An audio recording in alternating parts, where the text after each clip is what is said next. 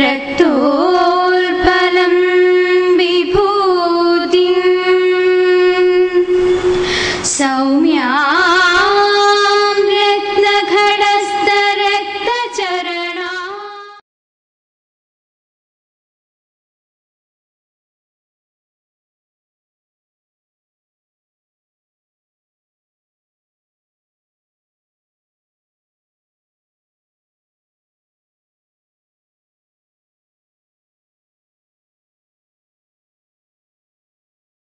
നമുക്ക് മാറാം, നമുക്കുയരാം. ഉദ്ധരേത് ആത്മനാത്മാനം. അവനവൻ ഉയർത്താം. Full stop. അടുത്ത പാരഗ്രാഫ് അധ്യാപകരോട്. ഭാരതത്തില് അധ്യാപകർക്ക് ഒരു ദൗത്യമുണ്ട്. ആ ദൗത്യം അമേരിക്കയിലെ അധ്യാപകരുടേതുപോലെയുള്ള ദൗത്യമല്ല. ഭാരതത്തിലെ അധ്യാപകര് ആചാര്യന്മാരാണ്. ഇന്ന് അധ്യാപകരിൽ മാറ്റമുണ്ട്. പണ്ട് അധ്യാപകര് വിദ്യാർത്ഥികളെ കളിയാക്കും. അമ്പലത്തിൽ പോകുന്നതിന്, ചന്ദനം തൊടുന്നതിന്, ഭസ്മം തൊടുന്നതിന്. ഭാരതീയ പൈതൃകത്തിന്റെ ഏത് ബിന്ദു ഒരു വിദ്യാർത്ഥി ആചരിച്ചാലും ഹിന്ദുവായ അധ്യാപകരാണ് ആദ്യമായിട്ട് വിദ്യാർത്ഥികളെ കളിയാക്കുന്നത്. കല്ലിനെ പൂജിക്കുന്നു, വിളക്കിനെ പൂജിക്കുന്നു, പട്ടികൾ ഓരിയിടുന്ന മാതിരി വേദം പഠിക്കുന്നു എന്നെല്ലാം പറഞ്ഞ് കളിയാക്കിയ കാലഘട്ടം മാറിയിട്ടുണ്ട്. അധ്യാപകർക്ക് മനസ്സിലായി തുടങ്ങി ഈ നാട് വ്യത്യസ്തമായ നാടാണ് എന്ന്. സ്വാതന്ത്ര്യം കിട്ടുന്നതിന് മുമ്പ് വിദേശികൾ നശിപ്പിച്ചതിൻ്റെ തുടർച്ചയായിട്ടാണ് സ്വാതന്ത്ര്യാനന്തരം അധ്യാപകര് ഈ നാടിന്റെ പൈതൃകത്തെ നശിപ്പിക്കാൻ ശ്രമിച്ചത്. ഓരോ ദിവസവും ലഭിക്കുന്ന 6 മണിക്കൂർ സമയം എത്രത്തോളം വിദ്യാർത്ഥികളില് അപകർഷതാബോധമുണ്ടാക്കാൻ കേരളത്തിലെ അധ്യാപകർക്ക് സാധിച്ചുവോ അതിന്റെ പരിണത ഫലമാണ് ഇന്ന് നമ്മുടെ വിദ്യാഭ്യാസ സിസ്റ്റം. ഏതോ ഒരു മന്ത്രി 3 ദിവസം മുമ്പുള്ള പത്രത്തിൽ പറഞ്ഞൊരു വാർത്ത, ലാഭം കൊയ്യാനാണ് വിദ്യാഭ്യാസ സ്ഥാപനങ്ങൾ സ്ഥാപിക്കുന്നതെങ്കിൽ അതിനേക്കാൾ നല്ലത് ചാരായം കച്ചവടം നടത്തുന്നതാണ് എന്ന് എളമരം കരീമിന്റെ അഭിപ്രായം. വിദ്യാഭ്യാസത്തെ എവിടെ കൊണ്ടെത്തിച്ചു എന്ന് നോക്കാം. 2 കച്ചവടത്തിൽ ഏതാണ് വേണ്ടത് എന്ന് സെലക്ട് ചെയ്യാനുള്ള ഓപ്ഷൻ വിദ്യാഭ്യാസ സ്ഥാപനം തുടങ്ങുന്നവർക്ക് കൊടുക്കത്തക്ക വിധത്തില് സ്വാതന്ത്ര്യം കിട്ടി 59 വർഷം കഴിഞ്ഞപ്പോൾ നമ്മൾ എത്തി നിൽക്കുന്നു. 2 ഓപ്ഷൻ ഉണ്ട്. ഒന്നില്ലെങ്കിൽ ചാരായ കച്ചവടം, അല്ലെങ്കിൽ വിദ്യാഭ്യാസ സ്ഥാപനം. എത്ര ഭംഗിയായിട്ട് കമ്പയർ ചെയ്തു വിദ്യാഭ്യാസ മന്ത്രി, അല്ലെങ്കിൽ വിദ്യാഭ്യാസ മന്ത്രിയുടെ കൂട്ടത്തിലുള്ളവര്. ഓർമ്മിക്കാം, ഇന്ന് ഡോക്ടർ CI ഐസക് ഒരു ഉപദേശം നൽകിയിരുന്നു. അതുപോലെ മറ്റു ചിലരും നൽകിയിരുന്നു, പ്രത്യക്ഷമായും പരോക്ഷമായും. എൻ്റെ മക്കൾക്ക് സ്കൂളിൽ നിന്നൊന്നും കിട്ടുന്നില്ല എന്ന് പറഞ്ഞ് കരയാനല്ല, സ്കൂളിൽ കിട്ടേണ്ടത് എന്താണെന്ന് സ്കൂൾ അധികൃതരെ അറിയിക്കുക. പല സ്കൂൾ അധികൃതർക്കും അറിഞ്ഞൂടാ എന്താ വിദ്യാർത്ഥികൾക്ക് കൊടുക്കേണ്ടത് എന്ന്. നിങ്ങളില് ചിലരെങ്കിലും പാരന്റ്സ് ടീച്ചേഴ്സ് അസോസിയേഷനിൽ വന്ന് നിർബന്ധമായും അധ്യാപകർക്ക് നന്മകൾ പറഞ്ഞു കൊടുക്കാം. അധ്യാപകർക്കും പ്രാരബ്ധമുണ്ട്. വലിയ കൈക്കൂലി കിട്ടാത്തൊരു ജോലിയായത് കാരണം ആത്മാർത്ഥത കുറയും. അതുകൊണ്ട് അധ്യാപകർക്ക് എന്തു വേണമെന്നറിഞ്ഞുകൂടാ, എന്തു വേണമെന്നറിയണമെന്ന് ആഗ്രഹമില്ല, എന്താണ് അവർ ചെയ്യേണ്ടത് എന്ന് മാനേജ്മെന്റിന് വലിയ താല്പര്യമില്ല, ഗവൺമെന്റിന് അത്രയും കൂടി താല്പര്യമില്ല. അതുകൊണ്ട് നിങ്ങളുടെ മക്കള് ഏതെങ്കിലും സ്കൂളിൽ പോകാതിരിക്കില്ല, ഏതെങ്കിലും കോളേജിൽ പോകാതിരിക്കില്ല. ആ കോളേജിനെ, ആ സ്കൂളിനെ നന്മയിലേക്ക് കൊണ്ടുപോകാനുള്ള കർമ്മപന്ഥാവ് അധ്യാപകരിലൂടെ നടത്താൻ നിങ്ങൾ ശ്രമിക്കുക. ഉറപ്പ്, ആദ്യത്തെ 45 ദിവസം നിങ്ങളെ പുകച്ച് പുറത്താക്കാൻ ഡൈക്കോഫോൾ ഉൾപ്പെടെ കീടനാശിനി തളിക്കും. സാരമില്ല, 45 ദിവസം കഴിയുമ്പോ കീടനാശിനിയുടെ എഫക്റ്റ് തീരും. ആരംഭശൂര ഖലു കേരളീയ. അത് ഞാൻ പറഞ്ഞതല്ല, ശങ്കരാചാര്യര്. ഈ ചാട്ടവും ഈ തുള്ളലുമെല്ലാം 1.5 മാസം കഴിയുമ്പോ നിർത്തും. ആദ്യത്തെ 45 ദിവസം ഉറക്കെ പറയുന്നവൻ, ഒടുക്കം നിർത്തുന്നവൻ, ഒന്നും അറിയാത്തവൻ, ഈ 3 പേരാ ജയിക്കുക.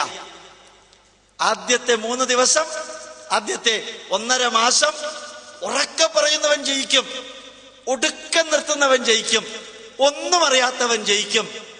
അത് കഴിഞ്ഞാൽ ഇവർക്ക് വലിയ സ്ഥാനമൊന്നുമില്ലെന്നറിയുമ്പോ അവര് പറയും, ആ സാറിന്റെ ഇഷ്ടം മാതിരി ചെയ്തോ, ഞങ്ങൾ പോവുകയാണ് എന്ന് പറയാതിരിക്കില്ല.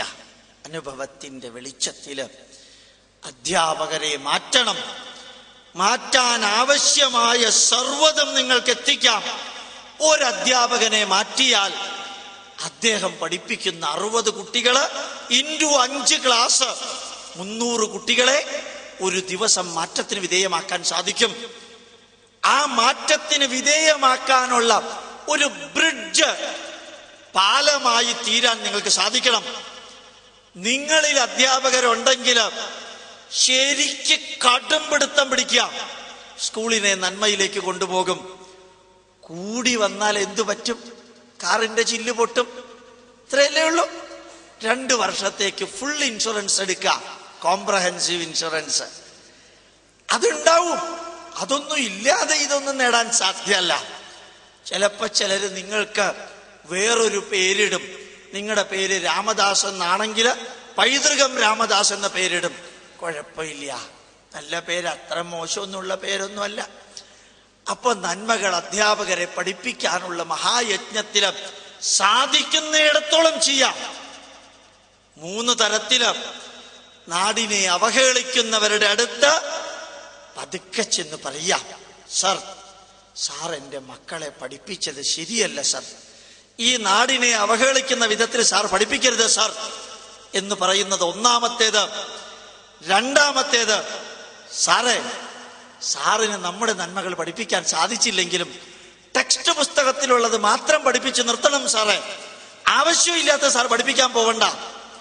മൂന്നാമത്തെ സ്റ്റേജ്, സാർ ബോട്ടണി ആയാലും കെമിസ്ട്രി ആണെങ്കിലും ഫിസിക്സ് ആണെങ്കിലും മാത്തമാറ്റിക്സ് ആണെങ്കിലും ഹിസ്റ്ററി ആണെങ്കിലും അതിൻ്റെ കൂട്ടത്തിൽ നമ്മുടെ നാടിൻ്റെ പൈതൃകവും കൂടി അല്പാൽപ്പം ചേർക്കണം സാർ, മരിച്ചു പോകുമ്പോൾ കൂടുതൽ വലിക്കില്ല സാർ എന്നും പറഞ്ഞേക്കാം.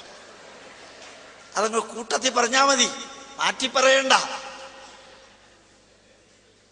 ഒറ്റ വരി മതി, മാറ്റം വരാതിരിക്കില്ല. കാരണം അധ്യാപകർക്ക് ആരാ പറഞ്ഞു കൊടുക്കാനുള്ളത്? ആരും പറഞ്ഞു കൊടുക്കാനില്ല.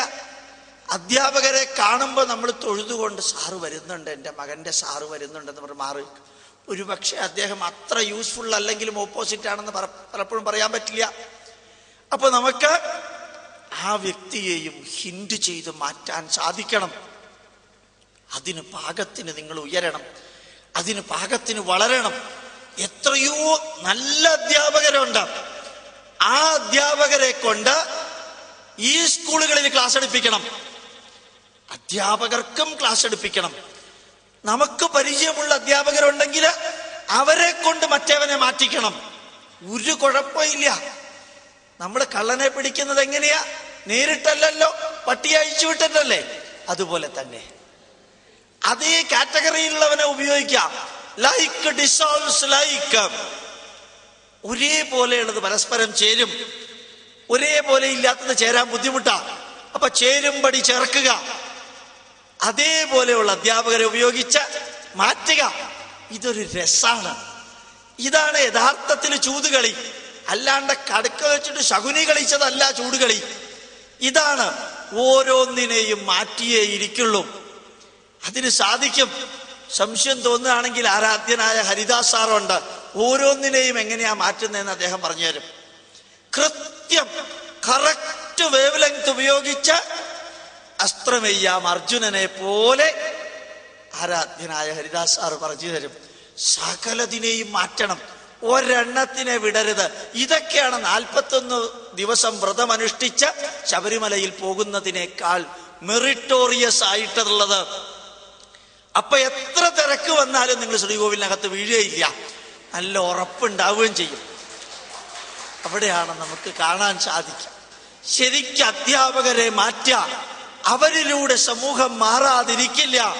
അധ്യാപകർ ഇവിടെ ഉണ്ടെങ്കിൽ ആ ഉത്തരവാദിത്വം ഏറ്റെടുക്കുക, ആ ദൗത്യം നിർവഹിക്കുക. നിങ്ങൾക്ക് പഠിക്കാൻ ആവശ്യമായ സർവ്വതും നിങ്ങൾക്ക് എത്തിക്കാം. നിങ്ങൾ ഇടതുപക്ഷമോ വലതുപക്ഷമോ മധ്യപക്ഷമോ എന്നെനിക്ക് സംശയമില്ല. നിങ്ങൾ മൊത്തം ഇടതുപക്ഷമാണെന്ന് എനിക്കറിയാം.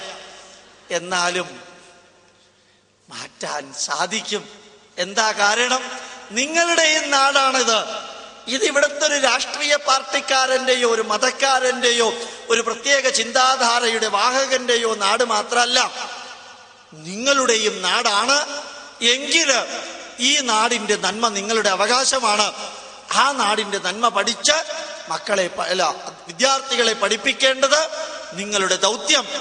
നിങ്ങൾ വിദ്യാർത്ഥികളെ യുക്തിവാദികളാക്കരുത്, നിങ്ങൾ വിദ്യാർത്ഥികളെ നിരീശ്വരവാദികളാക്കരുത്, നിങ്ങൾ വിദ്യാർത്ഥികളെ രാഷ്ട്രീയക്കാരാക്കരുത്, നിങ്ങൾ വിദ്യാർത്ഥികളെ നാടിന്റെ നിഷേധികളാക്കരുത്. നിങ്ങൾ വിദ്യാർത്ഥികൾക്ക് നന്മ പറഞ്ഞു കൊടുക്കാൻ സാധിച്ചില്ലെങ്കിലും തിന്മകൾ പറഞ്ഞു കൊടുക്കരുത്. നിങ്ങൾ വിദ്യാർത്ഥികളുടെ വഴി തെറ്റിക്കരുത്. നിങ്ങൾ വിദ്യാർത്ഥികൾക്ക് ആവശ്യമായ കുടുംബ ബന്ധത്തിന്റെ മഹത്വം പറഞ്ഞു കൊടുക്കണം. എന്തിനാ അത്ര സ്പീഡിൽ പറഞ്ഞത്? ആ നോട്ടീസിൽ എഴുതിയിട്ടുള്ളത് കൊണ്ടാ. അതിലെഴുതിയിട്ടുണ്ട്. അതുകൊണ്ട് റെഫർ ചെയ്യാൻ വലിയ ബുദ്ധിമുട്ടൊന്നും ഉണ്ടാവില്ല. നമ്മുടെ അധ്യാപകരെ മാറ്റാം. ഒരു ചാണക്യന് ഈ അലക്സാണ്ടറിനെ തിരിച്ചയക്കാൻ സാധിച്ചു. ഒറ്റ ചാണക്യന് സാധിക്കും. നിങ്ങൾ കണ്ടല്ലോ ഇല്ലേ അമൃത TV ചാണക്യ സീരീസ്? എന്ത് കലക്കനായിരുന്നു. ചിലതെല്ലാം കണ്ടു മനസ്സിലാക്കണം. കഷണ്ടി തലയും മുഖഭാവം, ചുളിവ് പിടിച്ച ഓമ്പുരിയെ പോലെയുള്ള ഭാവം എല്ലാം കൂടി നോക്കി എന്തൊരു ചങ്കൂറ്റം. സമൂഹത്തെ മാറ്റാൻ കപ്പാസിറ്റി ഉള്ളവരാണ് അധ്യാപകര്. അധ്യാപകരെ മാറ്റാൻ കപ്പാസിറ്റി ഉള്ളവരാകണം രക്ഷാകർത്താക്കൾ. Full stop. അടുത്ത പാരഗ്രാഫ്. ഓരോ വിദ്യാർത്ഥിയും വളരുമ്പോൾ അവന്റെ മനസ്സിൽ തോന്നണം, പരമപവിത്രമായ ഭാരതത്തിന്റെ മകളാണ് ഞാനെന്ന്. ആ വിദ്യാർത്ഥിക്ക് തോന്നണം, ഞാൻ എന്തിനു വേണ്ടി എൻ്റെ രാജ്യത്തെ സ്നേഹിക്കണം, ഞാൻ എന്തിനു വേണ്ടി എൻ്റെ അമ്മയെ ബഹുമാനിക്കണം, ഞാൻ എന്തിനു വേണ്ടി എൻ്റെ പൈതൃകം പഠിക്കണം, ഞാൻ എന്തിനു വേണ്ടി എൻ്റെ സംസ്കൃതി സംരക്ഷിക്കണം. അതിനുത്തരം അവന് ലഭിക്കണം. ഓരോ വിദ്യാർത്ഥിയും അതിന് അവനെ കൊണ്ട് ചിന്തിപ്പിക്കണം. അത് അധ്യാപകരുടെയും അമ്മമാരുടെയും ഉത്തരവാദിത്വം. വലിയ ബുദ്ധിമുട്ടില്ല. അവനോട് ചെവി ശരിക്കുപയോഗിക്കാൻ പറയുക. ഇന്നലെ വ്യാസവിദ്യാപീഠത്തിൽ ഉച്ചയ്ക്ക് ശേഷം ക്ലാസ് എടുത്തു. രാവിലെ ഭാരതീയ വിദ്യാഭവനിൽ ക്ലാസ് എടുത്തു. 700 കുട്ടികളുണ്ടായിരുന്നു. അവരോട് ചോദിച്ചു, സ്ട്രിംഗ് തിയറി എന്താണ്? സ്ട്രിംഗ് തിയറി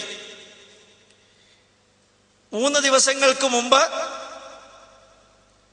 ഡിസ്കവറി ചാനലില് സ്ട്രിംഗ് തിയറിയെ കുറിച്ച് കൊടുത്തിട്ടുണ്ട്. അതിപ്രഗത്ഭരായ ശാസ്ത്രജ്ഞന്മാര് Harvard university, MIT, Cambridge university, California university, ഇവിടെയുള്ള പ്രൊഫസർമാരെ ഇന്റർവ്യൂ ചെയ്തുകൊണ്ട്, നിങ്ങളൊരു 10 ജന്മം ജനിച്ചാൽ മക്കൾക്ക് സ്ട്രിംഗ് തിയറി പറഞ്ഞു കൊടുക്കാൻ സാധിക്കില്ല. ഇവിടെ ഫിസിക്സ് പഠിപ്പിക്കുന്ന അധ്യാപകരുണ്ടെങ്കിലും ഞാൻ പറയുന്നു, സ്ട്രിംഗ് തിയറി പറഞ്ഞു കൊടുക്കാൻ അവർക്ക് സാധിക്കില്ല. ആറ്റത്തിനകത്തുള്ള പ്രോട്ടോണും ന്യൂട്രോണും ഇലക്ട്രോണും ഉണ്ടാക്കിയിരിക്കുന്നത് സ്ട്രിംഗ് തിയറി എന്ന സിദ്ധാന്തത്തിന്റെ അടിസ്ഥാനത്തിലാണ്. ഒരാറ്റത്തിനെ സൗരയൂഥത്തിന്റെ അത്രയും വലിപ്പമുള്ളതാണെന്ന് ചിന്തിക്കുകയാണെങ്കിൽ അതില് ഒരു മരം എത്ര വലിപ്പമുണ്ടോ അതാണ് ഒരു സ്ട്രിങ്ങിന്റെ വലിപ്പം. ഇതാണ് കമ്പാരിസൺ.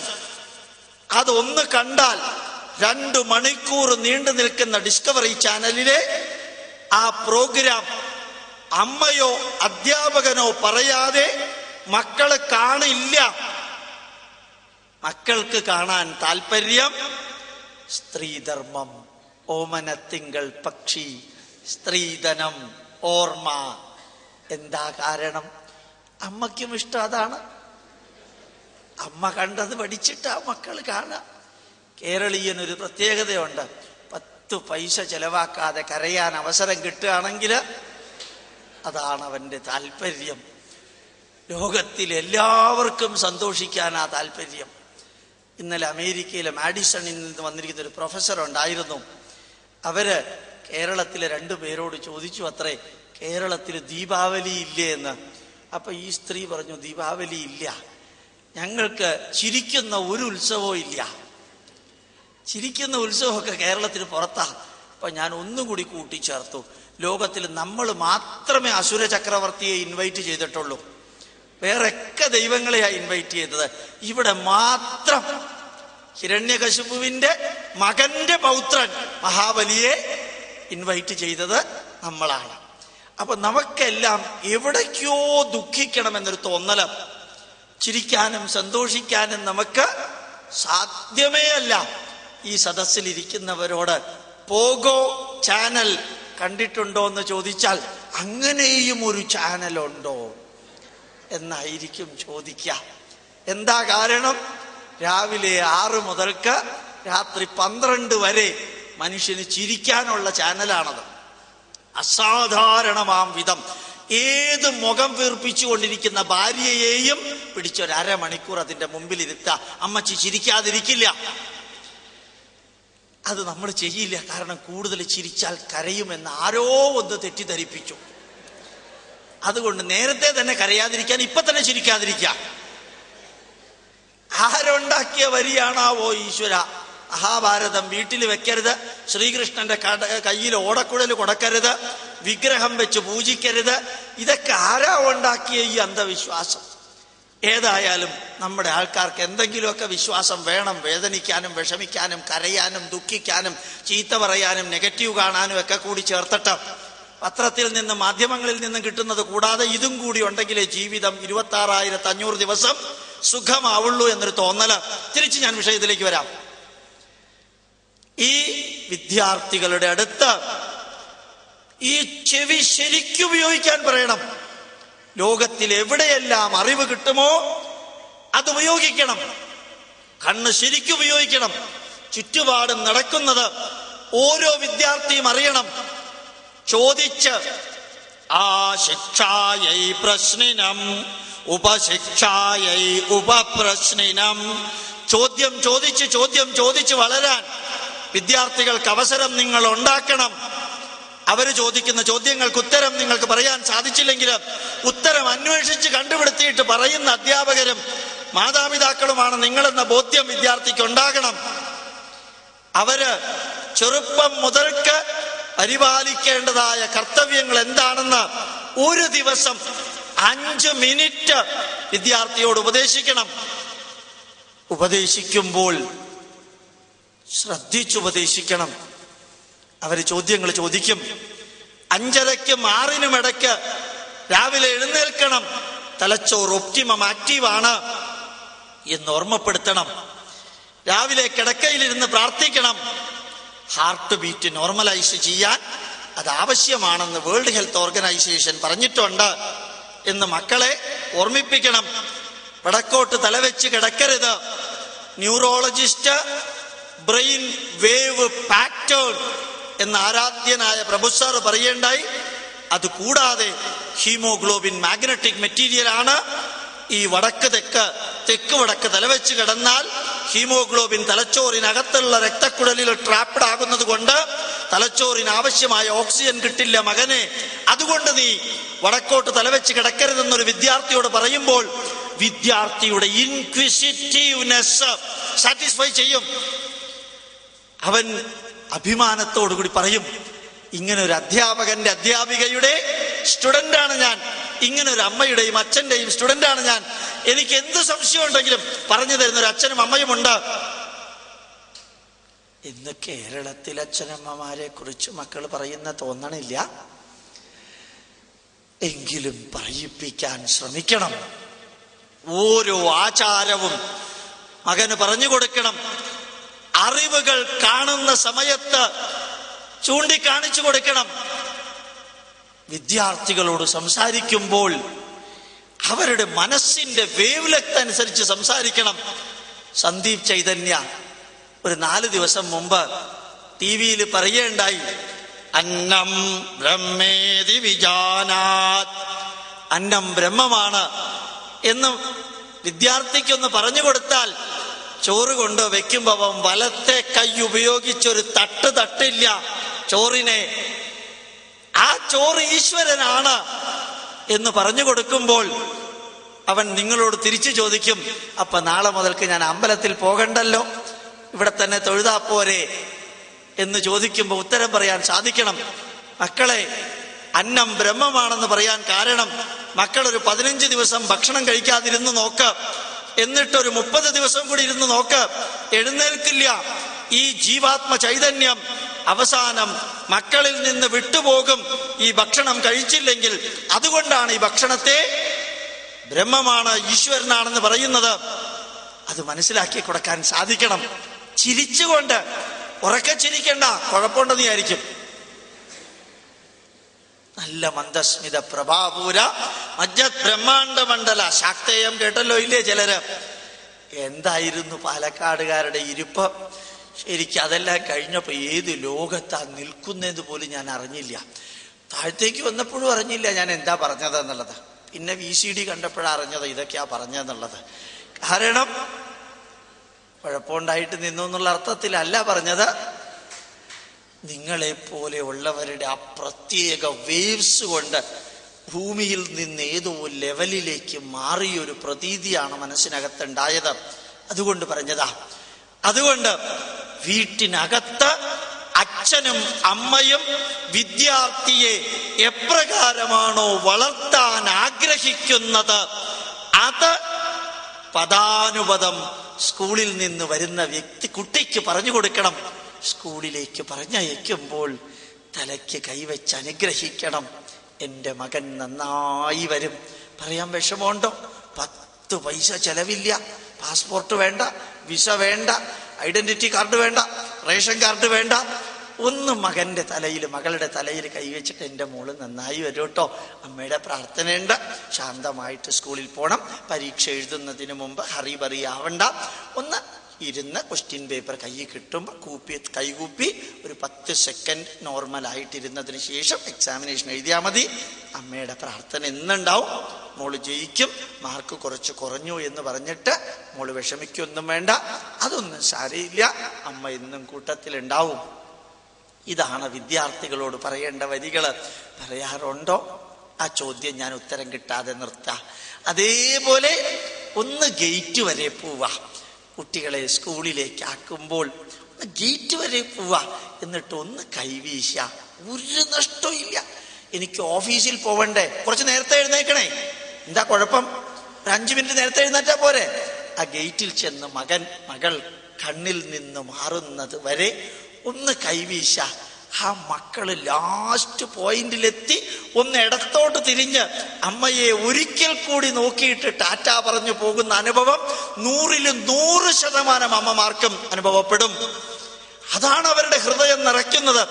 നിങ്ങൾ നല്ല രീതിയിൽ Bournvita boost is the secret of my energy. മണ്ണാങ്കട്ട അതൊന്നും അല്ല secret of my energy. Secret of my energy is the blessing of the mother and father. അവിടെയാണ് എൻ്റെ മക്കൾക്ക് ഞാൻ ജ്യോതിഷ് ബ്രഹ്മി കൊടുക്കുന്നു. മക്കൾക്ക് ജ്യോതിഷ് ബ്രഹ്മി ഒന്നുമല്ല കൊടുക്കേണ്ടത്, സന്തോഷ് ബ്രഹ്മിയും കൊടുക്കണ്ട. നല്ല വാക്ക്, നല്ല പ്രവൃത്തി, ചോറ് വിളമ്പി കൊടുക്കുക, അനുഗ്രഹിക്കുക. അതുപോലെ തന്നെ വാക്കുകൾ നല്ലോണം പറഞ്ഞ് പ്രോത്സാഹിപ്പിക്കുക. ഗുഡ്, ഗ്രേറ്റ്, വെൽ ഡൺ എന്നൊക്കെ പറയാൻ പഠിക്കണം. ഡിക്ഷണറി നോക്കുമൊന്നും വേണ്ട, ഞാൻ പറഞ്ഞുതരാം ഏതൊക്കെയാ വാക്ക് ഉപയോഗിക്കേണ്ടത്. അങ്ങനെയൊക്കെ ഒന്ന് പറഞ്ഞു കൊടുക്കുമ്പോൾ ആ കുട്ടികൾ ഉയരുന്നത്, സന്തോഷിക്കുന്നത്. സാധിക്കുമ്പോ ഇടയ്ക്കൊന്ന് മകനും മകൾക്കും ചോറൊന്ന് കുഴച്ചു വെച്ച് കൊടുക്കുക. ഒരു പ്രീ ഡിഗ്രിയോ BScയോ ആയാലും ഇടയ്ക്കൊന്ന് ചോറ് വായിൽ കൊടുത്താലും കുഴപ്പമൊന്നുമില്ല, ഒന്നും സംഭവിക്കാൻ പോകുന്നില്ല. എൻ്റെ മകൻ 6ാമത്തെ സെമിസ്റ്റർ ബിടെക്കാ. കഴിഞ്ഞ ബുധനാഴ്ച കോളേജിൽ നിന്ന് വന്നപ്പോ ഒരു പാത്രത്തിൽ എൻ്റെ വൈഫ് ചോറെല്ലാം കുഴച്ച് പപ്പടവും എല്ലാം ഇങ്ങനെ ഇട്ട് വെച്ചിട്ടുണ്ട്. ഇവൻ വന്ന് നേരെ കുളിച്ച് നേരെ വേദമന്ത്രം കുറെ നേരം ചൊല്ലിയിട്ട് വന്ന് ഈ പ്ലേറ്റ് എടുത്ത് കഴിക്കാൻ പോകുമ്പോ ഞാൻ ചോദിച്ചു, 6ാമത്തെ സെമിസ്റ്റർ പഠിക്കുന്ന നിനക്ക് ഇപ്പോഴും അമ്മ കുഴച്ചു തരിക ചോറ്? ഇൻസ്റ്റന്റേനിയസ്ലി അവൻ പറഞ്ഞ റിപ്ലൈ, അച്ഛാ എത്ര കാലം അമ്മ കുഴച്ചു തരുന്ന ചോറ് കഴിക്കാൻ എനിക്ക് സാധിക്കുന്ന അറിഞ്ഞൂടല്ലോ, സാധിക്കുന്നിടത്തോളം ഞാനത് ചെയ്യട്ടെ. എത്രയാ പ്രായം? പണ്ടത്തെ കാലാണെങ്കിൽ ഒരു കുട്ടി ഉണ്ടാവാനുള്ള സമയമായി. അങ്ങനെയുള്ള അവന് ഇപ്പൊ ചോറ് കുഴച്ചു കൊടുക്കുന്ന ഒരവസ്ഥ, അതവർക്ക് സന്തോഷം.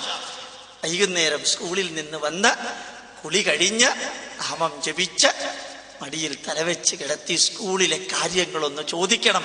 വെറുതെ സ്കൂളിലെ കാര്യം ചോദിക്കുമ്പോഴത്തേക്കും ഞാൻ പറയുന്നു, പ്രതിപക്ഷവും ഭരണപക്ഷവും നിയമസഭയിൽ ചോദ്യം ചോദിക്കുന്ന മാതിരി ചോദ്യം ചോദിക്കരുത്. അവർ ചോദ്യം ചോദിക്കുമ്പോൾ പലതും കാണിക്കും. അതുകൊണ്ട് കമ്പൽസറി ആയിട്ട് നിയമസഭയിൽ പാൻറ്റാക്കാൻ പോവാണ്. അതുകൊണ്ട് ആ രീതിയിൽ ഒരു കാരണവശാലും ചോദ്യം ചോദിക്കരുത്. ചോദ്യം ചോദിക്കുമ്പോൾ സുഖവും ദുഃഖവും അറിഞ്ഞ് സുഖത്തോടൊപ്പം ആഹ്ലാദിക്കാനും ദുഃഖത്തിന് പരിഹാരം കാണാനും വേണ്ടി വിദ്യാർത്ഥിക്ക് ആവശ്യമായ ചൈതന്യം നിങ്ങൾ കൊടുക്കുമ്പോഴാണ് അവൻ യഥാർത്ഥ വിദ്യാർത്ഥിയാവുന്നത്. ആ വിദ്യാർത്ഥി ഡോക്ടറായാൽ മാത്രം പോരാ, മറ്റു ഡോക്ടർമാരിൽ നിന്ന് വ്യത്യസ്തനായ ഡോക്ടറാവണം. ആ വിദ്യാർത്ഥി ഒരു ചാർട്ടേഡ് അക്കൗണ്ടന്റ് ആയാൽ പോരാ, ആ വിദ്യാർത്ഥി മറ്റു ചാർട്ടേഡ് അക്കൗണ്ടന്റുകളിൽ നിന്ന് വ്യത്യസ്തനായ ഒരു ചാർട്ടേഡ് അക്കൗണ്ടന്റ് ആകണം. ഒരു എഞ്ചിനീയർ ആയാൽ പോരാ, ഞാൻ ആ വാക്ക് റിപ്പീറ്റ് ചെയ്യുന്നു, മറ്റ് എഞ്ചിനീയർമാരിൽ നിന്നും വ്യത്യസ്തനായ ഒരു ചാർട്ടേഡ് അക്കൗണ്ടന്റ് ആകണം. ആക്കിക്കൂടെ? നിങ്ങൾക്ക് സാധിക്കില്ലേ? ഇന്ന് ആയിരക്കണക്കിന് എഞ്ചിനീയർമാരുണ്ട്. Colourless, odourless, tasteless and useless. അതല്ലല്ലോ നമുക്ക് വേണ്ടത്. നമ്മുടെ മകന്റെ മഹത്വം, മകളുടെ മഹത്വം അച്ഛനും അമ്മയ്ക്കും ആത്മാവിനകത്ത് ചിന്തിച്ചാഹ്ലാദിക്കാൻ, മറ്റുള്ളവരോട് പറഞ്ഞ് വീരവാദം മുഴക്കാനല്ല, അവനവന് സാധിക്കണം. എൻ്റെ മകനെ ഇത്രയാക്കാൻ ഈശ്വരാനുഗ്രഹം കൊണ്ട് എനിക്ക് സാധിച്ചു. അവന് ധർമ്മബോധമുണ്ട്. അവൻ സ്കൂളിൽ പഠിച്ചതിനേക്കാൾ കൂടുതൽ പഠിച്ചു. ഇത് അമ്മമാർക്കും അധ്യാപകന്മാർക്കും സാധിക്കണം. ഈ നാടിന്റെ പൈതൃകം അവനെ പഠിപ്പിക്കണം. അവന് മാത്തമാറ്റിക്സാ താല്പര്യമെങ്കിൽ മാത്തമാറ്റിക്സ് ഹെറിറ്റേജ് പഠിപ്പിക്കണം. Astronomical heritage, metallurgical heritage, management principal. ഇന്ന് രാവിലെ കോയമ്പത്തൂർ ആര്യവൈദ്യ ഫാർമസിയിൽ ആരാധ്യനായ PR കൃഷ്ണകുമാർ ഒരു വലിയ ചെറിയ ഉദാഹരണം പറഞ്ഞു. വലിയ ചെറിയ ഉദാഹരണം.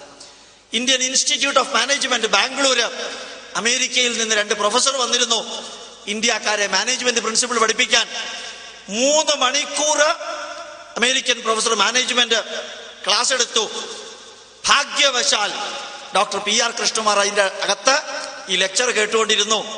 എന്നിട്ട് last session 15 minute, if you have got any doubt you can ask എന്ന് എല്ലാവരോടും പറഞ്ഞു. ഡോക്ടർ കൃഷ്ണകുമാർ ഒരു ചോദ്യം ചോദിച്ചു. Now you have given all the management principle for the physical comfort of the human being, for getting maximum salary, for managing everything and anything outside. But is there any management principle for controlling your inside, your mind, for a happy life? Sorry sir, we do not have anything like that. Can you teach us something like that? എന്നാ തിരിച്ച് ആ ക്ലാസ്സിൽ വെച്ച് American professor കൃഷ്ണകുമാരോട് പറഞ്ഞത്, കൃഷ്ണകുമാർ ഭാഗ്യവശാൽ ഉത്തരം കൊടുത്തത് എന്താണെന്നറിയാമോ? Why should I give these information to you? It is Indian information, it is Indian knowledge. Surrender your knowledge here, then I will teach you that. പറഞ്ഞത് surrender your knowledge here, I will teach you that. ഇങ്ങനെ പറയാൻ മക്കളെ ശക്തരാക്കണം. എന്റെ പ്രിയ കുടുംബാംഗങ്ങളെ, നിങ്ങൾക്ക് സാധിക്കും. ഒരു സുദർശൻ റെഡ്ഡി, 13 വയസ്സായ പയ്യൻ, 8ാം ക്ലാസ്സിൽ പഠിക്കുന്നവൻ, 8 മാസം മുമ്പ് ആൽബർട്ട് ഐൻസ്റ്റീൻ കണ്ടുപിടിച്ച ഇക്വേഷൻ തെറ്റാണെന്ന് തെളിയിച്ചു. ഇന്ത്യക്കാരൻ സുദർശൻ റെഡ്ഡി സ്ട്രെപ്റ്റോൺസ് കണ്ടുപിടിച്ചിട്ട് ആൽബർട്ട് ഐൻസ്റ്റീന്റെ ഇക്വേഷൻ E=mc² തെറ്റാണെന്ന് തെളിയിച്ചു. ലോകത്തിലെ ഏറ്റവും ചെറിയ MBBS MD MBBS MS surgeon 13 വയസ്സുകാരനായ ഇന്ത്യക്കാരനാണ്. ലോകത്തിലെ ഏറ്റവും ചെറിയ സർജൻ, MBBSഉം MS പഠിച്ച സർജൻ, 13 വയസ്സ് കഴിഞ്ഞ വർഷം, ഇപ്പൊ 14 വയസ്സ്. ഇന്ത്യക്കാർക്ക് സാധിക്കാത്തത് എന്താ? ഇന്ത്യൻ വിദ്യാർത്ഥികൾക്ക് സാധിക്കാത്തത് എന്താണ്? ഒന്നുമില്ല. എന്താ കാരണം എന്നറിയോ? അമേരിക്കയിലും ഇംഗ്ലണ്ടിലും കാനഡയിലും പോയിട്ടുള്ളവർ ഇതിനകത്തുണ്ടാവും, അല്ലെങ്കിൽ അവരെ പരിചയമുള്ളവരുണ്ടാവും. അവിടെ അവന്യൂവും സ്ട്രീറ്റും രണ്ടുമേ ഉള്ളൂ. ഒന്നിലെ അവന്യൂ ഇങ്ങനെ, സ്ട്രീറ്റ് ഇങ്ങനെ. ഇവിടെ അതല്ല. ഇവിടെ മുടുക്കു വഴിയുണ്ട്. ഇടവഴി എന്ന് കേട്ടിട്ടുണ്ടോ? ഇത് രണ്ടും അല്ലാത്തൊരു സാധനമുണ്ട്, ഇടയിൽ കൂടെ പോകാനുള്ളത്. പല വീടുകൾക്കും മതിലില്ല, കാരണം അതിൻ്റെ ഇടയിൽ കൂടെ ഒക്കെ പോവാം. അത് ഇന്ത്യക്കാരന്റെ കപ്പാസിറ്റിയാ. അതാണ് മുടുക്കും ഇടവഴിയും ഉപയോഗിച്ച് ജീവിച്ച് പഠിച്ച നമുക്ക് ലോകത്തിലെ ഏത് വ്യക്തിയുടെ പ്രശ്നങ്ങൾ പരിഹരിക്കാൻ സാധിക്കും. അതുകൊണ്ട് ആ സിയാറ്റില് അവിടെ ഉള്ളവരെക്കാൾ കൂടുതൽ ഇന്ത്യക്കാരാണ് അവിടെ ഉള്ളത്. കാരണം ഇൻഫർമേഷൻ ടെക്നോളജി. ലോകത്തിലെ ഏത് രാജ്യക്കാർക്കും ഭയം ഇന്ത്യക്കാരെയാണ്. ജർമ്മനിയിൽ അടുത്ത കാലത്തൊരു സുഹൃത്ത് പോയി. ആ ജർമ്മൻകാര് പറയാ, V are not afraid of Bush, V R afraid of Mittal. ഇവിടുത്തെ ഒരാളുണ്ട്, മിത്തൽ, ഒരു ഗുജറാത്തി. കാരണം V R afraid whether he will purchase our country.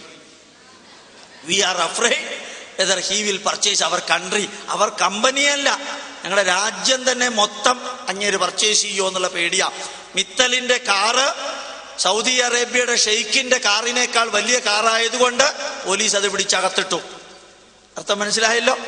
Saudi അറേബ്യയിൽ മിത്തല് പോയപ്പോ സൗദി അറേബ്യയിലെ ഷെയ്ഖിന്റെ കാറിനേക്കാൾ വലിയ കാറായിരുന്നു മിത്തലിന്റെ കാറ്. അതുകൊണ്ട് ഷെയ്ഖിനേക്കാൾ വലിയ കാർ ഒരു ഇന്ത്യക്കാരൻ ഓടിക്കണ്ടെന്ന് പറഞ്ഞ് കാറെടുത്ത് അകത്തിട്ടു. അപ്പൊ മിത്തൽ പറഞ്ഞു, അത് സാരമില്ല, 10 കാറ് പോയാലും വലിയ പ്രശ്നമൊന്നുള്ള കാര്യമല്ല, ഇനി അത് ഓടിക്കാൻ അവരെ പഠിപ്പിക്കാൻ ഞാൻ തന്നെ വരണമെന്ന്. നമുക്ക് സാധിക്കും, നമുക്കല്ലാതെ ലോകത്തിൽ ആർക്കും സാധിക്കില്ല. മക്കളെ അതനുസരിച്ച് നല്ലൊരു വിദ്യാർത്ഥിയാകണം. നല്ലൊരു വിദ്യാർത്ഥിയാക്കാൻ എൻ്റെ പ്രിയപ്പെട്ട കുടുംബാംഗങ്ങൾക്ക് സാധിക്കണം. Full stop. അടുത്ത പാരഗ്രാഫ്. നമ്മുടെ ആത്മീയ കേന്ദ്രങ്ങൾ, നമ്മൾ പല ആത്മീയ കേന്ദ്രങ്ങളുമായി ബന്ധപ്പെട്ടവരാണ്.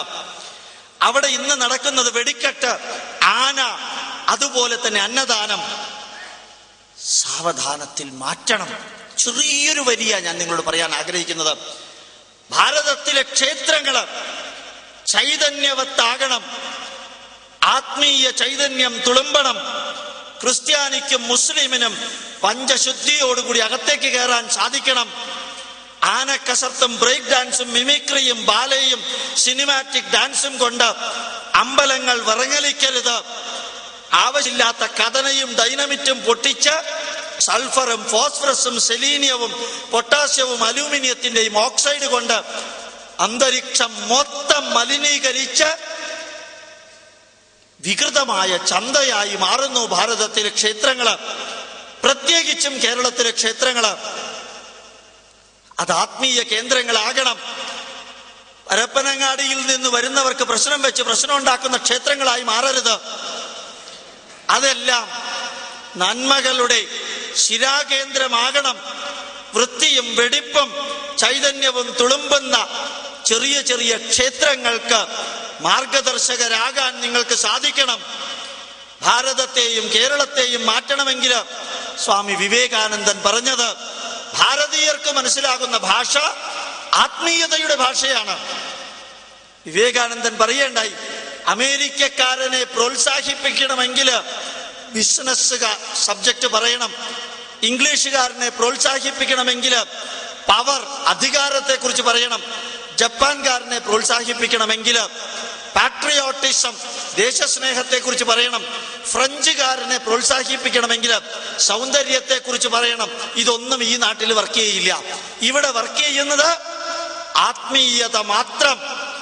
അതുകൊണ്ട് നമ്മുടെ ആത്മീയ കേന്ദ്രങ്ങള് ഉജ്ജ്വലമായ, ചൈതന്യവത്തായ, വൃത്തിയുള്ള, ചൈതന്യം തുളുമ്പുന്ന സയന്റിഫിക് സ്പിരിച്വാലിറ്റിയുടെ കേന്ദ്രങ്ങളാക്കി മാറ്റാൻ നമുക്ക് ഓരോരുത്തർക്കും ഉത്തരവാദിത്വമുണ്ട്. ക്ഷേത്രത്തിൽ പോകുന്നവരാണെങ്കിൽ ആ ക്ഷേത്രത്തിന്റെ നന്മ, നിങ്ങളുടെ മക്കളില് നന്മകൾ ഉണ്ടാകണമെന്ന് ആഗ്രഹിക്കുന്നത് പോലെ ഈ ക്ഷേത്രത്തിലും നന്മകൾ ഉണ്ടാക്കാൻ നിങ്ങൾക്കൊരൽപ്പം സമയം മാറ്റിവെക്കാൻ സാധിക്കണം.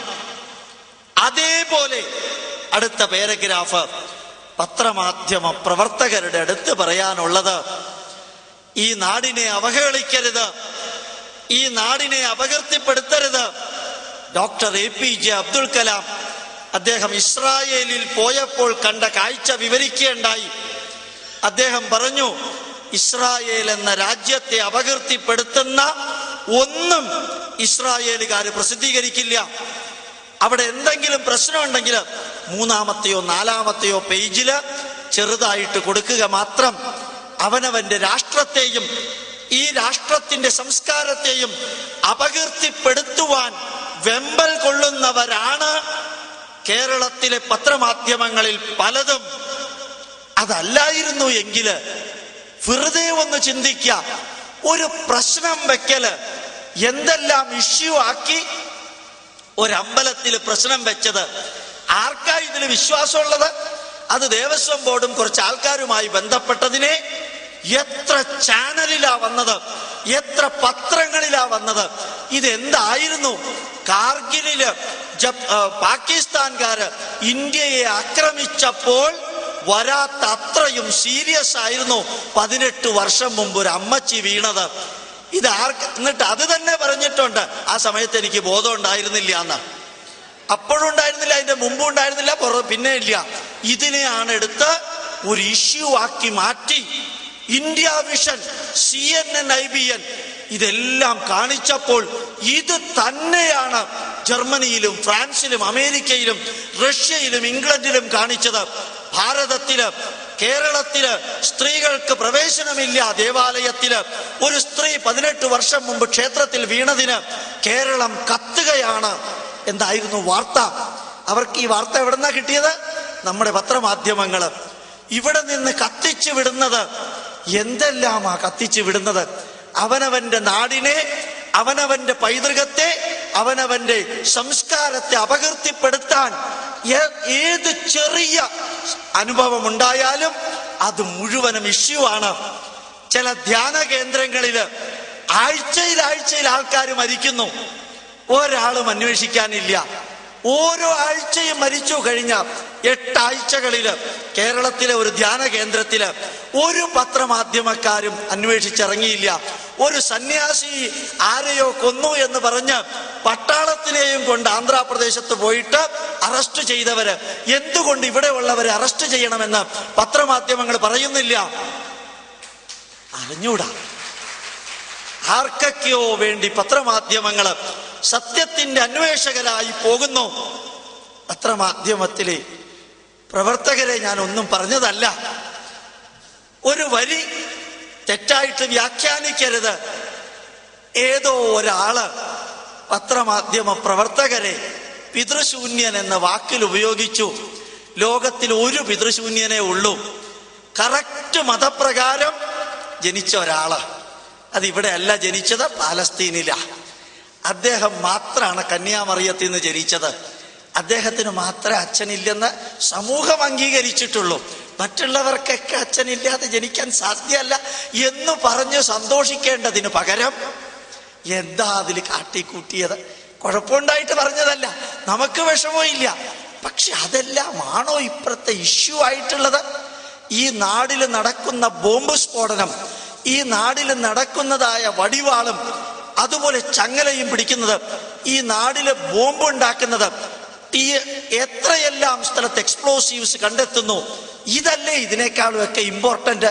ശബരിമലയിൽ ഏത് അമ്മച്ചി വീണാൽ എന്താ, ആര് പ്രശ്നം വെച്ചാൽ എന്താ, ആര് അമ്പലത്തിൽ പോയാൽ എന്താ, പോയില്ലെങ്കിൽ എന്താ? ഇവിടെ ഈ നാടിന്റെ അടിത്തറ ഇളക്കുന്ന കാര്യങ്ങൾ നടന്ന് പുറത്തൊന്നും അറിയാതെ വാനിഷ് ചെയ്തു പോകുമ്പോൾ പത്രമാധ്യമത്തിലെ പ്രവർത്തകരെ രണ്ട് കയ്യും കുപ്പി തൊഴുതുകൊണ്ട് നിങ്ങളോട് പറയാനുള്ളത്, ഈ നാടിന്റെ സുരക്ഷ, നാടിന്റെ നന്മ, നാടിന്റെ ചൈതന്യവത്തായ പൈതൃകം, ഇതിന് സംരക്ഷകരാവുക. നാടിനെ അവഹേളിക്കുന്നത്, നാടിനെ അപകീർത്തിപ്പെടുത്തുന്നത്, നാടിനെ തകർക്കുന്നത് അതാരായാലും അവിടെയാണ് നിങ്ങളുടെ പേനയും ചലിക്കേണ്ടത്, പത്രവും ക്യാമറയും ചലിക്കേണ്ടത്.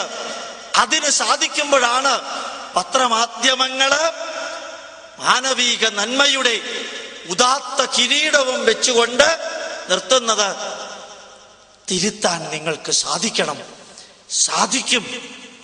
അതിന് പത്രമാധ്യമ പ്രവർത്തകരുമായിട്ട് ബന്ധം സ്ഥാപിക്കുക, നല്ല കാര്യങ്ങൾ അവരെ അറിയിക്കുക, എല്ലാവരെയും അറിയിക്കുക. ചിലപ്പോൾ എനിക്ക് തോന്നാറുണ്ട്, ഭാരതീയ പൈതൃകവുമായി ബന്ധപ്പെട്ട ഏതെങ്കിലും പരിപാടികൾ നടത്തുമ്പോൾ സംഘാടകരോട് ഞാൻ ചോദിക്കാറുണ്ട്, നിങ്ങൾ തേജസ് എന്ന പത്രത്തിന് കൊടുത്തോ? സർ, അത് മുസ്ലിം പത്രമാണ് സർ. ദേശാഭിമാനിക്ക് കൊടുത്തോ? സർ, അത് കമ്മ്യൂണിസ്റ്റ് പത്രമാണ് സർ. നിങ്ങളോട് ആര് പറഞ്ഞു പത്രം ആരുടെയാണെന്ന് അന്വേഷിക്കാൻ? നിങ്ങൾ തേജസ്സിന് കൊടുക്കുക, കറക്റ്റ് മുസ്ലിങ്ങളുടെ വീട്ടിലേക്ക് കയറി ചെല്ലും. നിങ്ങൾ ദേശാഭിമാനി കൊടുക്കുക, എല്ലാ കമ്മ്യൂണിസ്റ്റുകാരുടെ വീട്ടിലും കയറി ചെല്ലും. അല്ലാതെ നിങ്ങൾക്ക് കയറി ചെല്ലാൻ പറ്റില്ല. ഇത് പത്രം തന്നെ അകത്തേക്ക് കയറി ചെല്ലും. എന്താ കുഴപ്പം? അങ്ങനെ ചിന്തിച്ചിട്ടില്ല സർ. എന്തുകൊണ്ട് ചിന്തിക്കുന്നില്ല? ഏത് പത്രമായാലും ഏത് മാധ്യമമായാലും ഞാൻ നിങ്ങളോട് പറയുന്നു, എല്ലാ പത്രവും സന്ദേശം വഹിക്കുന്നവരാണ്. നന്മകളുടെ സന്ദേശം കൊടുത്താൽ അവര് നന്മയുടെ സന്ദേശവും വഹിക്കാതിരിക്കില്ല. അവർക്കും അറിയാം സമൂഹത്തിന്റെ ധർമ്മബോധം എന്തെന്ന്. അതുകൊണ്ട് ഇതിനകത്തിരിക്കുന്നവര് നന്മകൾ നിങ്ങൾ ചെയ്യുമ്പോൾ പത്രമാധ്യമങ്ങളുടെ ശ്രദ്ധയിൽപ്പെടുത്തുക. അവര് ലോക ശ്രദ്ധയിൽപ്പെടുത്തട്ടെ, പെടുത്താതിരിക്കട്ടെ. അവരെ വിമർശിക്കുകയല്ല, അവർക്ക് അവസരമുണ്ടാക്കി കൊടുക്കുക. നന്മകൾ ജനതയ്ക്ക് അറിയിക്കാൻ വേണ്ടി നല്ല ലേഖനങ്ങൾ എഴുതുക, നല്ല കൊട്ടേഷൻസ് കൊടുക്കുക, ആ ദിനത്തിന്റെ പ്രത്യേകതകൾ കൊടുക്കുക, അനുഭവങ്ങൾ കൊടുക്കുക, നല്ല വാർത്തകൾ കൊടുക്കുക. അതവർ പ്രസിദ്ധീകരിക്കാതിരിക്കില്ല. കാരണം എല്ലാ പത്രത്തിനും പത്രധർമ്മത്തിന്റെ മൂല്യം അറിയാം. നന്മകൾ കിട്ടാത്തത് കൊണ്ട് ഇടാത്തവരുമുണ്ട്. നന്മകൾ കൊടുക്കാനുള്ള ദൗത്യം നിങ്ങൾ ഏറ്റെടുക്കുമ്പോൾ, നമ്മൾ ഏറ്റെടുക്കുമ്പോൾ പത്രമാധ്യമ പ്രവർത്തകര് നമ്മളുടെ കൂടെ ഉണ്ടാകാതിരിക്കില്ല. ഇന്ത്യൻ ഇൻസ്റ്റിറ്റ്യൂട്ട് ഓഫ് സയന്റിഫിക് ഹെറിറ്റേജിന്റെ അക്ഷരാർത്ഥത്തിലുള്ള അനുഭവം മുമ്പിൽ വെച്ചുകൊണ്ടാണ് ഇത് പറയുന്നത്. കഴിഞ്ഞ ഞായറാഴ്ച ഇൻസ്റ്റിറ്റ്യൂട്ടിലെ പ്രവർത്തകര് നടത്തിയ ജസ്റ്റ് പ്രസ് കോൺഫറൻസിൽ എത്ര ഗംഭീരമായിട്ടാ പ്രസ് മാധ്യമം റെസ്പോണ്ട് ചെയ്തത്. ഇന്ത്യൻ എക്സ്പ്രസും ഹിന്ദുവും മാതൃഭൂമിയും മനോരമയും ദേശാഭിമാനിയും ACVയും UTVയും സർവരും പല പ്രാവശ്യം കൊടുത്തു. എന്തുകൊണ്ട് കൊടുത്തു? കാരണം നമ്മൾ അവരെ അറിയിച്ചു, അവരുടെ അനുഗ്രഹാശിസുകൾ വേണമെന്ന് പറഞ്ഞു, സഹകരണം വേണമെന്ന് പറഞ്ഞു, ഇതിൽ വർഗീയത ഇല്ലെന്ന് അറിയിച്ചു. ഇത് ഒരു മതത്തിനും വേണ്ടിയുള്ളതല്ല, രാഷ്ട്രത്തിന് വേണ്ടിയുള്ളതാ. രണ്ട് കയ്യും നീട്ടി സ്വീകരിക്കാൻ മാനവരാശി തയ്യാറായതുപോലെ പത്രമാധ്യമങ്ങൾ തയ്യാറായി. ഇതാണ് ഇൻസ്റ്റിറ്റ്യൂട്ടിന്റെ അനുഭവം. അതുകൊണ്ട് നിങ്ങൾ എവിടെ കർമ്മം നല്ലത് കണ്ടാലും, നല്ലത് കേട്ടാലും, നല്ലത് ചെയ്താലും പത്രമാധ്യമ പ്രവർത്തകരിലൂടെ ദശലക്ഷക്കണക്കിന് ജനങ്ങളിലേക്ക് എത്തിക്കാനുള്ള ധർമ്മബോധം കൂടി നമ്മൾക്കുണ്ടാകട്ടെ എന്ന് പ്രാർത്ഥിച്ച് അടുത്ത പാരഗ്രാഫിലേക്ക് കടക്കുന്നു. ബുദ്ധിജീവികളുടെ പത്രം നോക്കി ബോറടിച്ചോ? വലിയ താമസം ഇല്ലാതെ നിർത്താം, കൂടുതൽ മുമ്പോട്ട് പോണില്ല. ബുദ്ധിജീവികളുടെ അടുത്ത് ഇൻസ്റ്റിറ്റ്യൂട്ടിന് ഒരു അനുഭവം ഉണ്ടായിട്ടുണ്ട്. ബുദ്ധിജീവികളുടെ ലക്ഷണം എന്ന് പറഞ്ഞൊരു നോട്ടീസ് ഇറക്കിയിട്ടുണ്ട്. 94 ലക്ഷണമാണ് ഉള്ളത്. ആടിൻ്റെ ലക്ഷണം, പശുവിൻ്റെ ലക്ഷണം, ബുദ്ധിജീവികളുടെ ലക്ഷണം പോലെ 94 ലക്ഷണങ്ങൾ ചേർത്ത് ഒരു നല്ല രീതിയിൽ 5000 നോട്ടീസ് ഇറക്കി എല്ലാ ബുദ്ധിജീവികൾക്കും പോസ്റ്റലായിട്ട് അയച്ചു. എല്ലാ ബുദ്ധിജീവികൾക്കും അയച്ചു. അതോടുകൂടി പത്രമാധ്യമങ്ങളിൽ ബുദ്ധിജീവി പ്രയോഗമില്ല. ഇപ്പൊ ബുദ്ധിജീവി പ്രയോഗമേ ഇല്ല.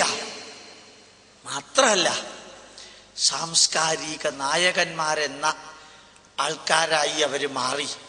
ഇപ്പൊ കൂട്ട ഒപ്പിട്ട് ഒന്നും അവർ പത്രങ്ങൾക്ക് കൊടുക്കണില്ല. കൂട്ടയോട്ടം എന്ന് കേട്ടിട്ടുണ്ടല്ലോ ഇല്ലേ? ദേശസ്നേഹം ഉണ്ടാക്കാൻ കണ്ടുപിടിച്ചൊരു പുതിയ മാർഗമാണ്. ഈ അറ്റം മുതൽ കാറ്റം വരെ കൂട്ടയോട്ടം നടത്തുക. അവിടെ ഹോർലിക്സ് കമ്പനിക്കാരനെ പിടിച്ച് നിർത്തിയിട്ട് റെഡിയാക്കി വെക്കുക ഹോർലിക്സ് ബിസ്ക്കറ്റും ഹോർലിക്സ് സൊല്യൂഷനും.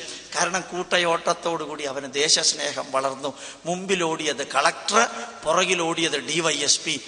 എൻ്റെ ഈശ്വര, ഇങ്ങനെ ദേശസ്നേഹം ഉണ്ടാക്കാൻ സാധിക്കുമായിരുന്നു എങ്കിൽ ഈ നാട് എന്നേ നന്നായി പോകുമായിരുന്നു. ഇത് ജവഹർലാൽ നെഹ്റു മരിക്കുന്നതിന് മുമ്പ് അറിയിക്കേണ്ടതായിരുന്നു. അദ്ദേഹം പിള്ളേരിൽ നല്ല ബോധം ഉണ്ടാക്കാൻ അദ്ദേഹത്തിന്റെ ജന്മദിനം ശിശുദിനമാക്കി മാറ്റി. അതേപോലെ ഇതുപോലെ വല്ലതും ഒന്ന് ചെയ്തിരുന്നെങ്കിൽ എത്ര നല്ലതായിരുന്നില്ല കൂട്ടയോട്ടം കൊണ്ട്. ഇപ്പം അതില്ല. കാരണം ഇപ്പം ചങ്ങലപിടുത്തം ഇല്ല. കാരണം ബുദ്ധിജീവികൾക്ക് മനസ്സിലായി തുടങ്ങി ഈ ചങ്ങലപിടുത്തം കൊണ്ടൊന്നും ഉദ്ദേശിച്ച കാര്യം നടക്കില്ല. മൊത്തം ട്രാഫിക് ബ്ലോക്കായി പെട്രോളും ഡീസലും പോകുമല്ലാണ്ട് വേറെ ഒരു പിടുത്തവും ഇല്ല. ബുദ്ധിജീവികൾ മാറിത്തുടങ്ങി. ഒരു ബുദ്ധിജീവിയുടെ അടുത്ത് ഇംഗ്ലണ്ടിൽ വെച്ച് അദ്ദേഹത്തിനെ കണ്ടു.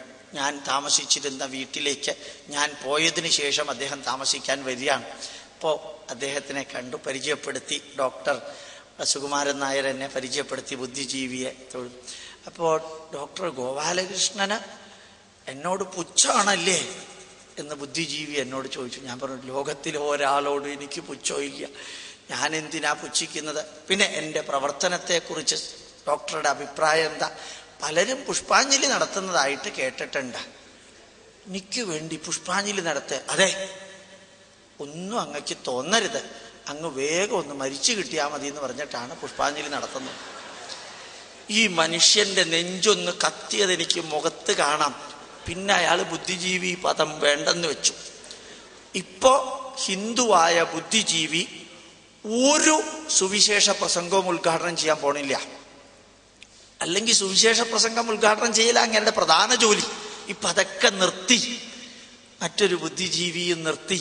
ഭാര്യയെ രാത്രി കാണാറുണ്ട്, പകല് കാണാറില്ല, സംസാരിക്കാറുണ്ട്. ഇപ്പൊ സംസാരിക്കാൻ പറ്റണില്ല എന്നൊക്കെ മനസ്സിലായി തുടങ്ങി. എന്താ കാരണം എന്നറിയോ? ബുദ്ധിജീവിയുടെ ലക്ഷണം കയ്യിൽ കിട്ടിയപ്പോ എല്ലാവർക്കും അറിയാവുന്ന ലക്ഷണമാണോ ഇത് എന്നൊരു സംശയം തോന്നി തുടങ്ങി. അനലൈസ് ചെയ്തപ്പോൾ മനസ്സിലായി നമ്മൾ ഈ കാറ്റഗറി പെട്ടതല്ല എന്ന് തന്നെത്താനെ തോന്നിയതാണെന്ന് തോന്നുന്നു. ഇത്രയും ഞാൻ പറഞ്ഞത് ഒരക്ഷരം പോലും ഒരാളെ കളിയാക്കാനല്ല. ബുദ്ധിജീവി ചമഞ്ഞ് പലരും ഈ നാടിന്റെ പൈതൃകത്തെയും നാടിന്റെ നന്മയെയും അവഹേളിച്ചുകൊണ്ട് പത്രമാധ്യമങ്ങളിൽ സ്ഥാനം പിടിക്കാൻ നടന്നിരുന്നു. അവരെ അറിയിക്കേണ്ടതുപോലെ പതുക്കെ അറിയിച്ചപ്പോൾ അവർക്കറിയേണ്ട വിധത്തിൽ അറിയാൻ സാധിച്ചു. അത്രയേ ഉള്ളൂ. ഇത് നമുക്ക് സാധിക്കണം. അതിന് ഞാൻ പാലക്കാടിലെ ധാരാളം ബുദ്ധിജീവികളെ നമ്മുടെ ആരാധ്യനായ ശങ്കരനാരായണനും ഹരിദാസ് സാറും ചെന്ന് കണ്ട് തൊഴുത് അവരോട് സംസാരിച്ചിട്ട് അവരൊക്കെ മതം മാറ്റി. മൊത്തത്തിനെ മതം മാറ്റിയിട്ടുണ്ട്. ഇനിയിപ്പോ പാലക്കാടിലെ ബുദ്ധിജീവികളില്ല. എന്താ കാരണം? ഇവരെ രണ്ടുപേരാ കാരണം.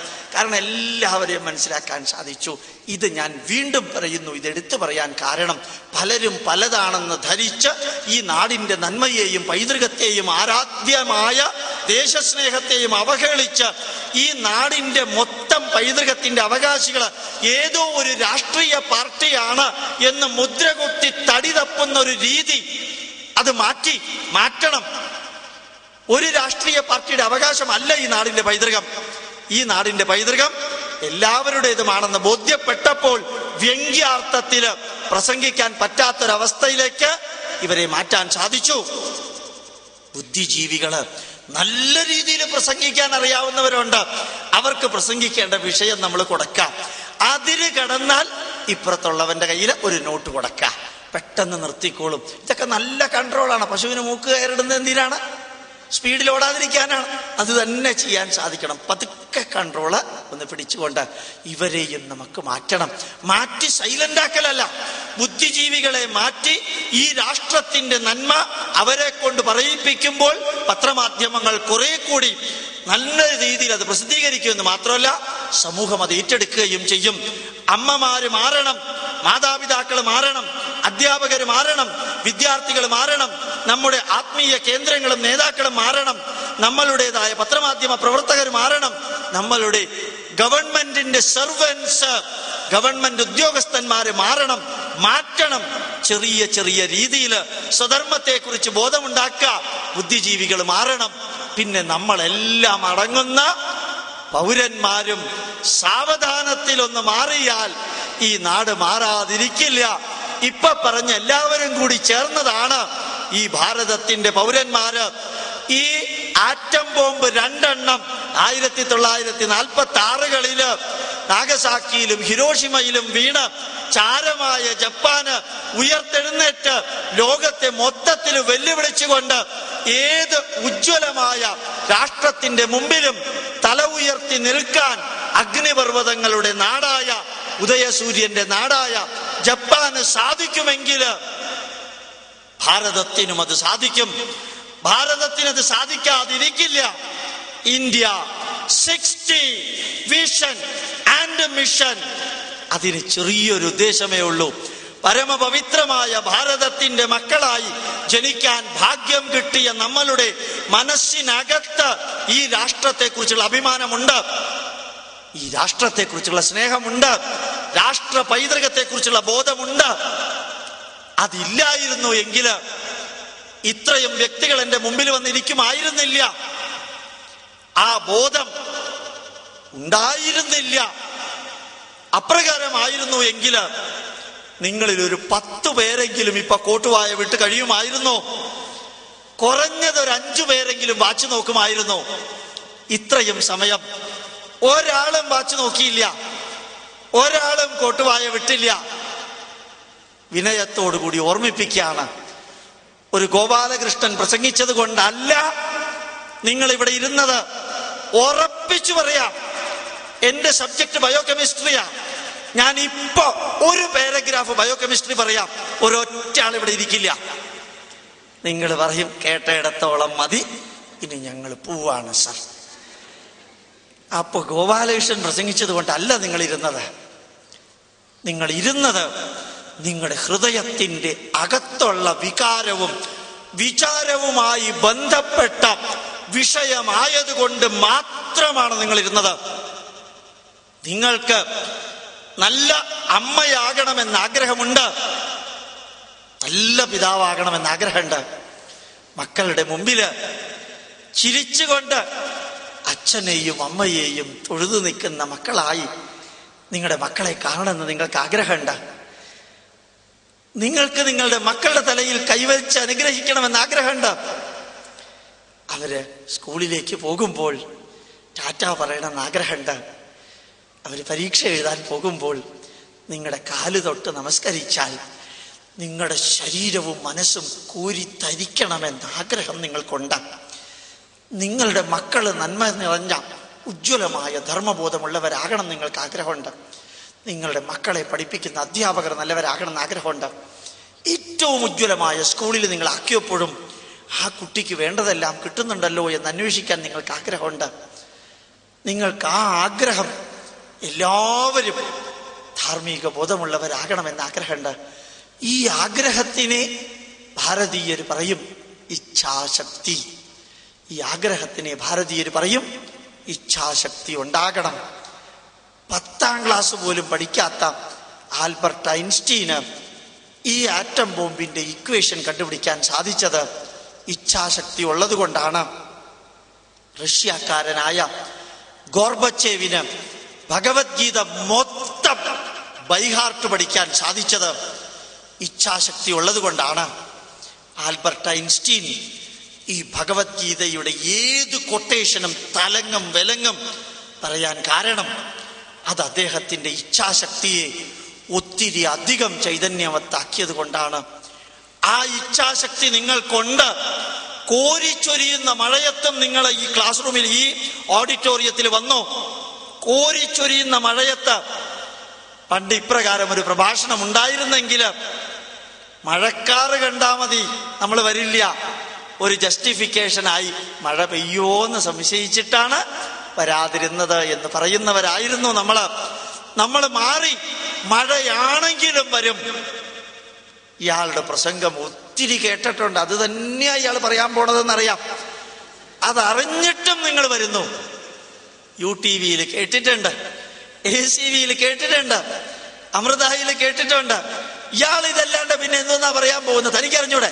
ഇല്ല, എന്നാലും പോകാം എന്ന് പറയാൻ കാരണം നിങ്ങളുടെ മനസ്സിനകത്തെ ഉത്കടമായ ഇച്ഛാശക്തി അതൊന്ന് ജ്ഞാനശക്തിയാക്കി മാറ്റാം.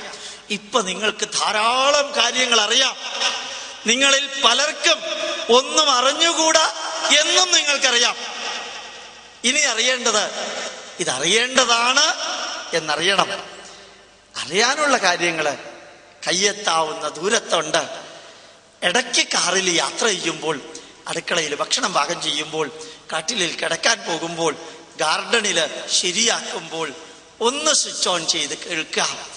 നിങ്ങളത് പഠിച്ചു കഴിഞ്ഞാൽ പലപ്പോഴും ഞാൻ അങ്ങോട്ടും ഇങ്ങോട്ടും പോകുമ്പോൾ, പാലക്കാട് വരുമ്പോൾ മാത്രം ഒരല്പം നെഞ്ചിനകത്ത് എന്തോ തോന്നാറുണ്ട്. ദുഃഖമാണോ, വേദനയാണോ, വിഷമമാണോ, സന്തോഷമാണോ, എന്താ അറിഞ്ഞൂടാ. ഓരോരുത്തരും എന്നെ കാണുന്നത് അവരുടെ വീട്ടുകാരനായിട്ടാ. പലരും വന്ന് നമസ്കരിക്കുന്നു. ഇതിനൊക്കെ യോഗ്യതയുള്ള വ്യക്തിയാണോ ഞാൻ? ഒരു അംശം യോഗ്യത എനിക്കില്ല. ചിലര് വന്ന് പറയാറുണ്ട്, അങ്ങ് മഹാപണ്ഡിതരാണ്. രാത്രി വീട്ടിൽ ചെന്ന് കിടക്കുമ്പോൾ ചിരിക്കാറുണ്ട്. ഈ മഹാസാഗരം പോലെ അറിവുള്ള ഒരു രാഷ്ട്രത്തിന്റെ അറിവിന്റെ മഹാസാഗരത്തിൽ നിന്ന് അരബക്കറ്റ് വെള്ളം കൊണ്ട് നടക്കുന്ന നമ്മൾ എവിടത്തെ പണ്ഡിതനാവും? 10 ജന്മം ജനിച്ചാൽ ഒരു ബക്കറ്റ് വെള്ളത്തിൽ കൂടുതൽ കൊണ്ടുപോയി നടക്കാൻ സാധ്യമല്ല. എന്റെ പാലക്കാടുകാരായ കുടുംബാംഗങ്ങളെ, സാധിക്കില്ല. അത്രയുമുണ്ട് ഈ നാട്ടിൽ പഠിക്കാൻ. അത് ഓർക്കാനും സാധിക്കണില്ല. പിന്നെ നിങ്ങൾക്ക് എന്തുകൊണ്ടാ ഞാൻ പണ്ഡിതനാണെന്ന് തോന്നുന്നത്? നിങ്ങൾക്കൊന്നും അറിയാത്തത് കൊണ്ട്. അതുകൊണ്ട് മാത്രമാണ് തോന്നുന്നത്. നിങ്ങൾ അല്പം പഠിച്ചാൽ അറിയാം. ഇനി ഇയാളുടെ പ്രഭാഷണത്തിന് ഞാൻ പോവില്ല, കാരണം ഇയാൾ പറയുന്നതൊക്കെ എനിക്കറിയാം എന്ന് നിങ്ങൾ പറയാതിരിക്കില്ല. എന്റെ സിംപ്ലിസിറ്റിയോ ഹ്യൂമിലിറ്റിയോ താഴ്മയോ എളിമയോ കൊണ്ട് ഗോപാലകൃഷ്ണൻ പറയുന്നതല്ല ഇത്. ഇതാണ് FACT, ഫാക്ട്, ട്രൂത്ത്. ഇതാണ് ട്രൂത്ത്. അതുകൊണ്ട് നമ്മുടെ മനസ്സിനകത്ത് തിങ്ങി നിറയുന്ന ഇച്ഛാശക്തിയെ തലച്ചോറിനകത്ത് തിങ്ങി നിറയുന്ന ജ്ഞാനശക്തിയാക്കി മാറ്റാം. ഈ നോട്ടീസിൽ നിങ്ങൾക്ക് തന്നിരിക്കുന്ന ആ കർമ്മം നിർവഹിക്കാൻ അത് ക്രിയാശക്തിയാക്കി മാറ്റാം.